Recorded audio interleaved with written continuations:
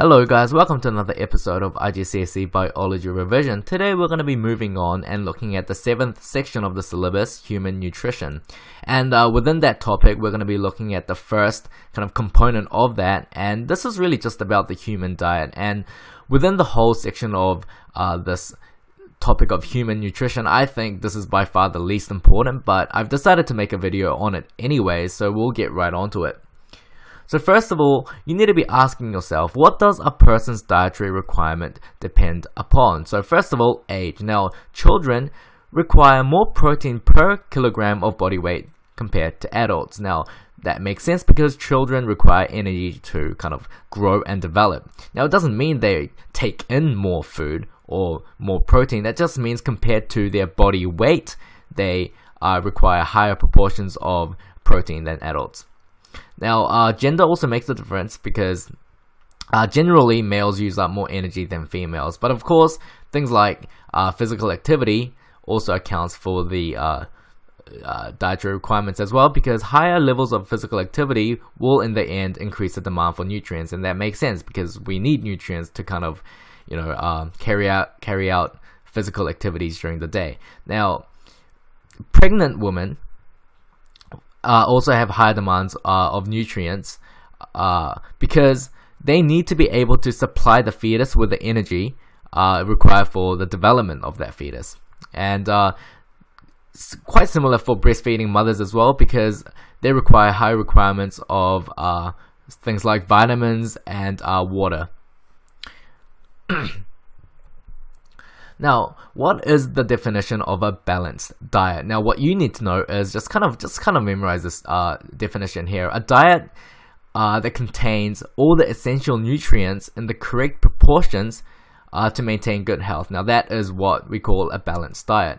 Now, the nutrients that we're talking about here are carbohydrates, fats, and proteins. Now, these we've covered in another video.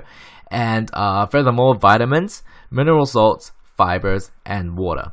Now, for vitamins, you only really need to know vitamin C and D, although there are heaps more vitamins in the world. And also for mineral salts, for your course, you really only need to know iron and calcium. Now, you need to know the effects of malnutrition, and really a lot of these might already be common sense to you. But anyways, if you eat too much food, that can lead to obesity. Now, oppositely, if you eat too little food, that can result in starvation.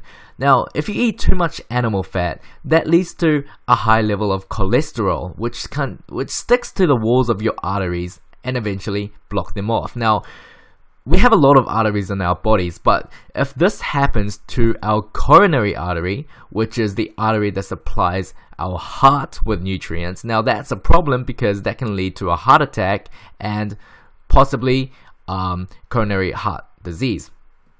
Now, if there's an imbalance of nutrients, okay, so if you have, for example, too many carbs, but in comparison too little protein, it can lead to Kwashiorkor. And a lack of fiber in your diet can possibly lead to constipation, which can possibly lead to bowel cancer as well. So that's a pretty bad thing. Now, I'm not really going through any of these in detail, so if you would like to know more, then it's probably best for you to just kind of note these terms down and have a good research on your own as well. Now, the essential nutrients that we've talked about here, we've got these three kind of categories here. We've got the nutrient section, we've got what their functions are, and their possible sources. Now, I've put the last section here of sources just for the sake of completion, but really you can probably ignore this last column here, because really there's so many different sources that each of these nutrients can come from. It's really like, I don't think the examiners will really ask that, so you can probably ignore that. So we're just going to be looking at the first two columns here. Now, carbohydrates, their function is, of course, a source of energy. Fats and oils, energy, insulation, hormones, etc. Proteins, growth, tissue repair, enzymes. Now, these three we've covered in another video already, so that's why I'm just skimming through them. Now, this is where it starts to get new. Vitamin C. Now, vitamin C is important to maintain healthy skin and gums. And vitamin D, you need this to maintain your bones, the hardness of your bones, and it also helps for calcium absorption in your small intestines as well. And of course, calcium is really good and important because it keeps your bones and teeth healthy, and is also important for blood clotting. Okay, fiber. Now, fiber is indigestible kind of stuff that you eat. Now, that's really important because it maintains bulk to undigested food that's passing through your digestive system, and that's important because it allows your digestive system to kind of constantly push on the food through the system in order to pass from, you know, one end to the other.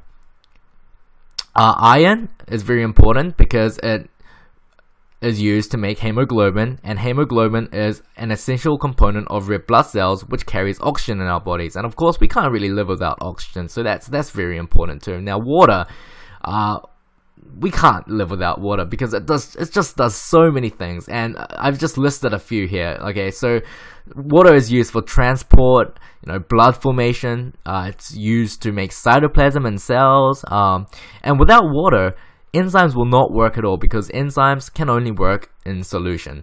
And without any of these things, we would not be alive right now. So you can imagine how important water is to us. And you need to know a bit about deficiencies. Now, vitamin C, if you're vitamin C deficient, then you'll get scurvy. If you're vitamin D deficient, then you'll get rickets. Calcium, rickets and slow blood clotting. Iron, anemia. Fiber, constipation. Water, dehydration. Now, as I said, I'm not really covering these in much detail because I'd like to focus more on the other topics of human nutrition. But this is really just the basics. So if you would like to know more, then it's probably best to go through your textbook, or, you know, have a good kind of search through Google or something like that, just to get a better understanding of each of these things. Now, I want you to focus on scurvy, rickets, and also possibly Kwashiorkor here. Okay, so that's just self-study that needs to be done. So thank you for watching. Now, in the next couple of videos, I'm going to be going through in detail the topics here: the alimentary canal, mechanical chemical digestion, and absorption. So I'll see you then.